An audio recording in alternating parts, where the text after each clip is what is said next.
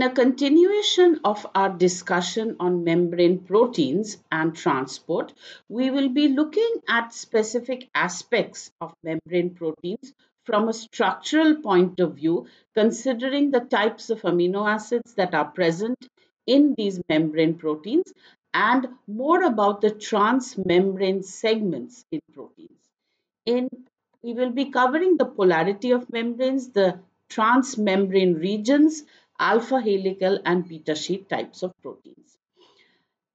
Now, when we look at the membrane machinery, what we learned in the previous lecture was the understanding of the presence of several different types of lipids, the glycerophospholipids, the sphingolipids, that the glycerophospholipids that were derived from glycerol with two fatty acid chains and several different types of head groups. And then the sphingolipids that also had a long two fatty acid chains that then would bring a specific linkage to the protein, to the lipid. The properties of these head groups we found determine the surface properties of the membranes, and also the presence of cholesterol was important in bringing the fluidity to the membrane. So we understood that when the length of the chain and the size of the head group did have a role to play in the specific curvature of our membrane. What we're going to then, we went on to look at the specific types of proteins. So if we look at what is called the fluid mosaic model of a membrane, we will see the various components that are present in the membrane. So this is our phospholipid bilayer. To this, we can have a glycoprotein, the protein carbohydrate interaction that indicates a protein connected to a carbohydrate, which we will study in the following module. We have a specific channel, a transport protein, that is what membrane proteins are mostly composed of. We have a peripheral protein, that is this part of the protein that has specific activity. Another type of integral protein that would have an alpha helical type of structure that transverses the membrane. In the lipid structure, as we see, we have the head groups. We have the head groups here and we have their chains. And this forms the lipid bilayer embedded in which we have the carbohydrates, we have the globular proteins, we have glycoproteins where we have the carbohydrates linked to the proteins, we have protein channels, and we have integral proteins that could be globular proteins that are part of the membrane. Each of them have a specific function, and this specific functionality in terms of membrane proteins is membrane transport. We have two lectures devoted to membrane transport where we will be looking at the aspects of the transport of ions and active and passive transport of these ions through the membranes from the extracellular fluid to the cytoplasm and vice versa.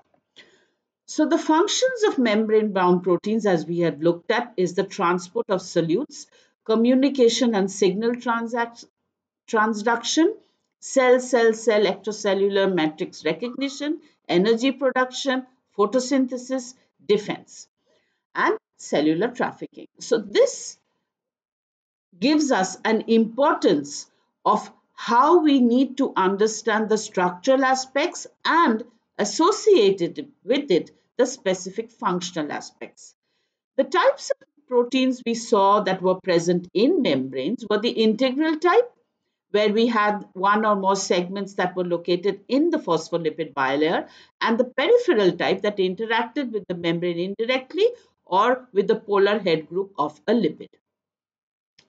Now, the amino acids in the plasma membrane, we understand that there is a hydrophobic interior of the membrane that is crucial for the maintenance of the function of the plasma membrane. So, inside the membrane, these non-polar amino acid residues, hydrophobic type amino acid residues, is what we would expect to interact. At the outer membrane, the polar head being present, we would have polar amino acid residues. So if we look at our lipid bilayer structure, where we have the lipid content here, and these are the polar head groups, then what we would expect for a certain amino acid or a certain structural aspect of the protein would be any part that would interact with the lipid bilayer would have non-polar amino acids present there. If we look at the 20 standard amino acids that are classified based on their properties, we know we have the polar hydrophilic type that could be acidic, neutral, or basic, and we have the hydrophobic type that could be aliphatic or aromatic in nature. Based on this, there is a distribution of where these amino acids can lie. So we can have non-polar types, polar charge types, and polar neutral types.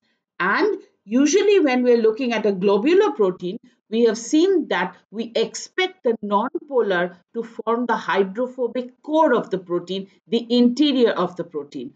And the polar charged amino acids or the polar neutral amino acid would be on the surface of the protein, and the others would be involved in a hydrogen bonding network. However, for the membrane proteins, we need a lipid anchor, and this lipid anchor is brought about by the presence of the non-polar proteins, and the core is hydrophilic because there has to be the transport of ions, which would preferably prefer an ionic environment or an aqueous environment for this transfer. And we have the inside surface of this pore that forms part of the channels, which we will be looking at in terms of how they will transport ions in the next two lectures. So if we look at amino acid partitioning, we can have the region which will be called bulk water and interfacial, and hydrophobic. Now what we mean by these is we would have the small amino acid residues, the hydrophobic amino acid residues, the aromatic type of amino acid residues, each having their own role to play in their interaction with the membrane lipid bilayer. If we look at the polarity, these transmembrane segments are overall nonpolar. However, in a study where several transmembrane segments were looked at and water-soluble helices were also looked at, the transmembrane protein is marked here in purple and the water-soluble protein marked here in yellow. We have, therefore, we can see a larger number of these hydrophobic types of amino acid residues present in the transmembrane proteins. Now, this gives us an idea of trying to understand what is present in the primary structure in consideration of what types of amino acids. So the polar residues are buried in the core. They are masked by other polar groups and or water molecules, and the core has to be more polar than the surface, unlike globular proteins, because the interaction type of the surface is with the lipid bilayer, that is the hydrophobic fatty acids. So if we look at the way the membrane is embedded in the protein, we would have the lipid bilayer at these positions, and we would expect the interaction of the surface of these to be interacting with the lipid bilayer. The amino acids present there would have to be hydrophobic in nature. So the transmembrane proteins, they extend across the lipid bilayer of the cell membrane, and one end of the transmembrane protein is exposed to the interior of the cell and the other is exposed to the exterior of the cell. So at the terminal regions, we would expect the amino acids present there to be of a polar nature because they would have to interact with the matrix, either the cytoplasm or the external media of the cell. So the membrane spanning domains now will have hydrophobic alpha helices or could have multiple beta strands, and the presence of the specific types of amino acids is important in bringing about their presence in the membrane. If we look at the length of a typical membrane, that is 30 angstroms, and we try and identify how many of the or how many residues need to span the membrane or be part of this transmembrane segment. We learned from module 1 where we studied amino acids and the structures of proteins in modules 1 and 2. We looked at the rise per residue for a helix, which is 1.5 angstroms. So if we want to identify or determine the length of the transmembrane segments, we have to see the match with the hydrophobic width of the membrane. The overall range is around 15 to 40 residues, and the average length is around 20 to 25 residues. So considering that the span of the membrane is around 30 angstroms, there is a strong preference for 20 residues for the width of the non-polar core. So when we look at transmembrane helix predictions, we visited this, or we studied this when we were doing the portion on amino acids. We know that there are not many structures known of transmembrane helix proteins because there are solubility issues for their determination. So a hydropathy analysis is done to locate possible transmembrane segments. So a knowledge of the types of residues that are present in this is understandable because of their interaction with the lipid bilayer. But to try and identify which residues are likely to form the transmembrane helix or the transmembrane segment of the protein, we need the hydropathy index. This hydropathy index defines the hydrophobicity of an amino acid side chain, and for hydrophobic side chains it is positive, and it can be determined to look at the folding pattern of globular and membrane proteins, and it is widely used to identify transmembrane segments in proteins. The hydrophilic amino acid residues will form the surface of the globular proteins, as we already know, and the hydrophobic amino acids of the membrane proteins will interact with the hydrophobic tails of the lipid bilayer. So if we want to identify these hydrophobic regions in the proteins that are used to determine the transmembrane regions, we use what is called a sliding window approach. Without going into the details of the method that has been described earlier, we will try and see what we can get or what knowledge we can gain from a hydropathy plot of this typical membrane proteins. So from the positive and negative regions of the plot, the surface and the core regions for the transmembrane proteins can be determined. So if we look at a general plot, we would have the hydropathy index plotted on the y-axis. Anything positive would be hydrophobic in nature, anything negative would be hydrophilic in nature. So then if we look at the positive region, this would be hydrophobic. We look at the negative region, this is hydrophilic in nature. So now if we go along the residue, have this sliding window approach, we know how to look at the average, and we plot the average hydropathic index of a sliding window size of 7, 9 or 11.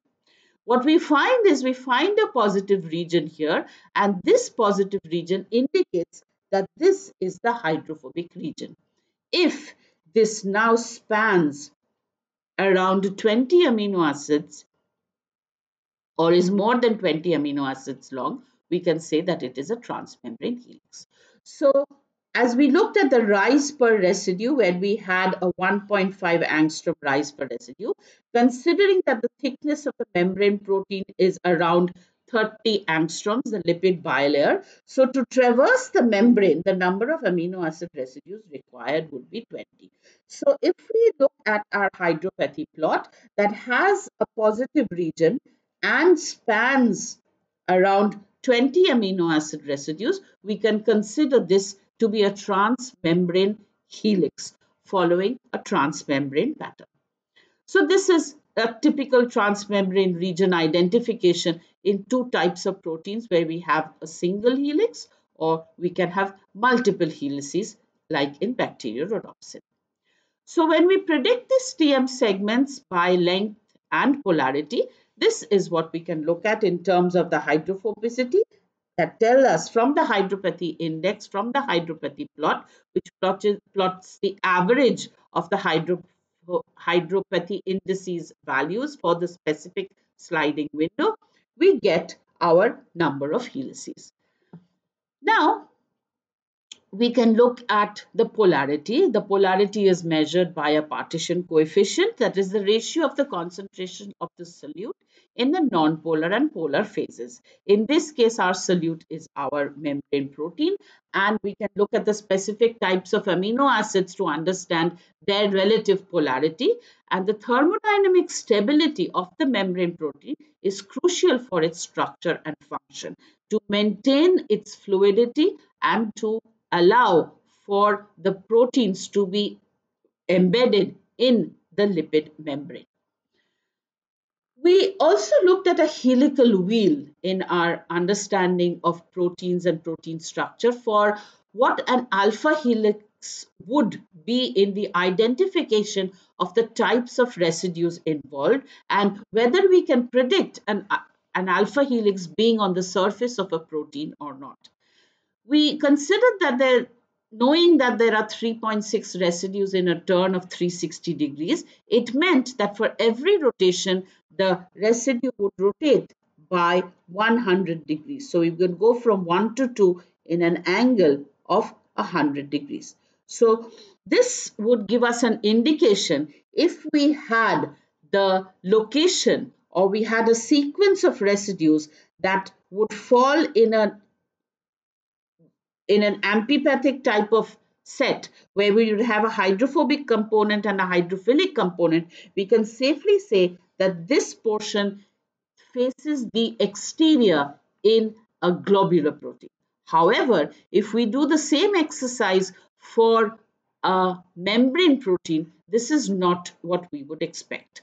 So in this case, if we construct a helical wheel for the sequence given here, we would get a sequence that looks like this, or the helical wheel that looks like this, which would indicate with all these types of residues present here, this would indicate that this would preferably face the external portion of the protein for the globular protein. However, the presence of the hydrophobic amino acid residues would mean that this faces the inside of the protein. However, when we look at our residue types for the transmembrane helices, we know that there are small residues that can actually be in closely packed helices, and we also have beta branched residues that we see are hydrophobic in nature that can assist in the compact formation that has to be embedded in the membrane lipid bilayer. So if we look at a helical wheel constructed of this particular helix that is embedded in the membrane, we would expect all of these residues to be hydrophobic in nature because this is a transmembrane helix. If we look now, say, at a 4-helix bundle, that is a common structural motif in membrane proteins, this is what the structure would look like, where we would have these parts this would be the transmembrane region, and we would have in this case a 4-helix bundle that consists of 4 alpha helices with a sterically close packed hydrophobic core. So when we look at a helical wheel construct, then if we look down the helical wheel, we would have these regions that would be hydrophobic in nature because those are the regions that would be interacting with the lipid bilayer. However, this portion, the internal portion that is away from the membrane, would be hydrophilic in nature because that has a role to play, a very important role to play in the transport of ions. This is an example of a 4-helix bundle protein, which is an aspartate receptor that is a transmembrane signaling protein involved in chemotaxis. We will be looking at the transport mechanism and the specific free energy and the membrane potential involved in the next 2 lectures. So we have the ion channel proteins here again.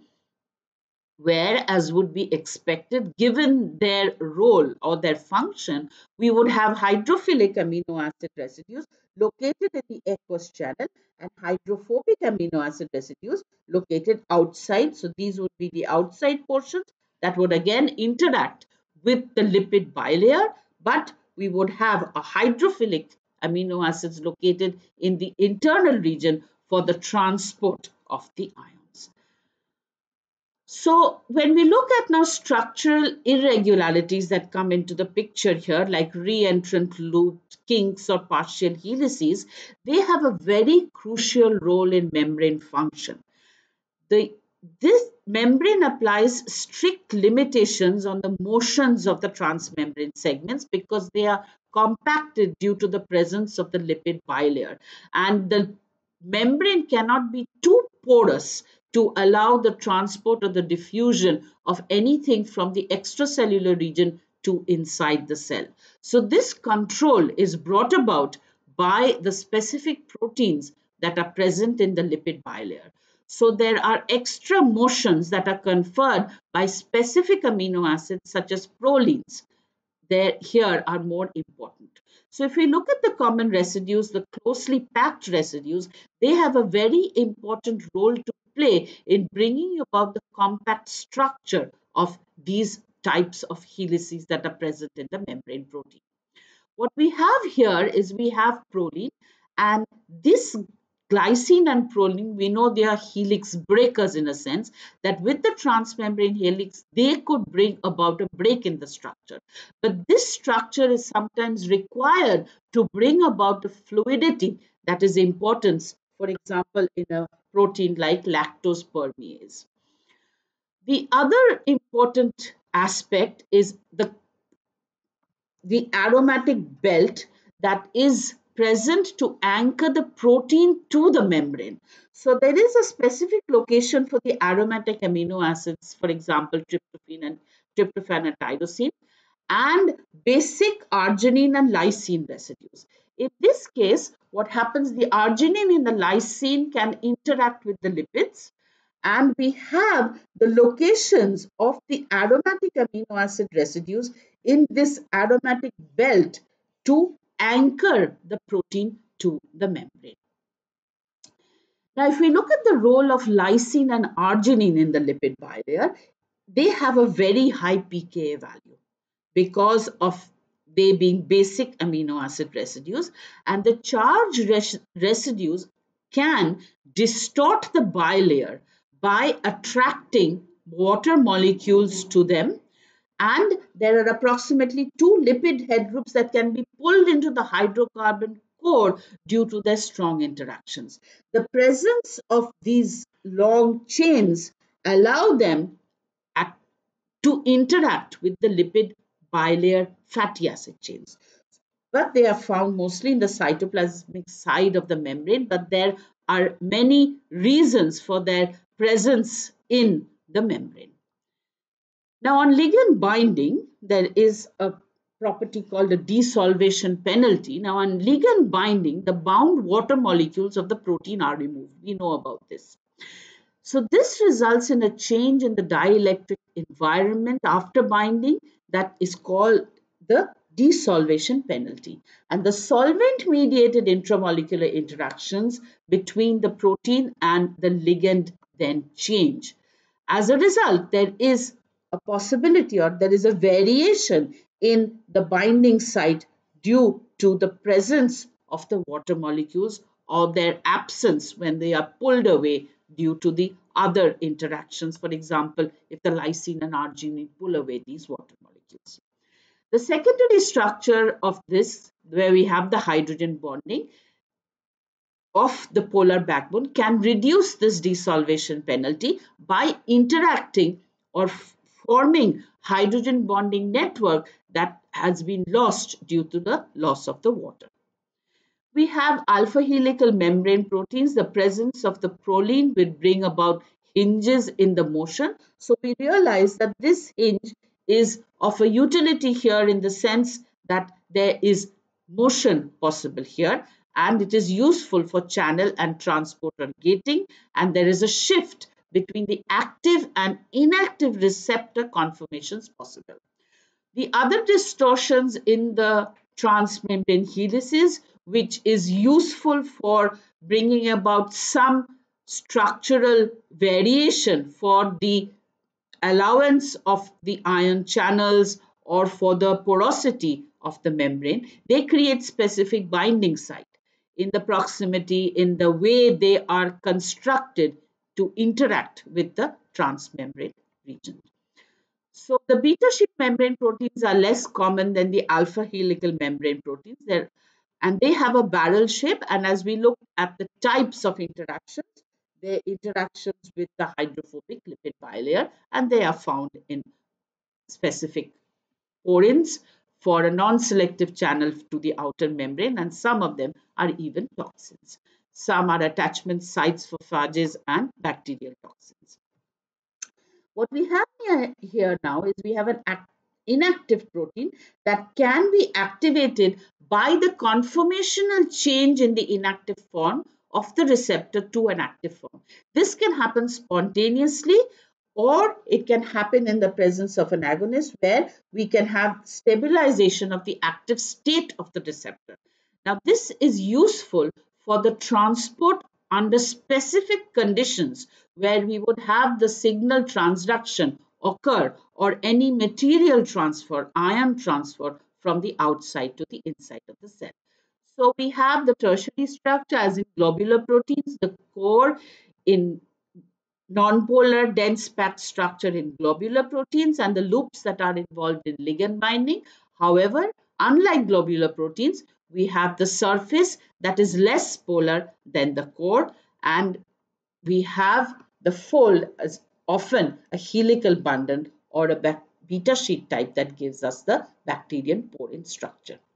Now, the irregularities are compensated by the tertiary structure, where we can see variations due to the typical amino acid presence and the shape of these specific types of channel receptors. It is what we will be looking at in detail in the next lecture, and how they can actually work as transport proteins, that being their most important jobs.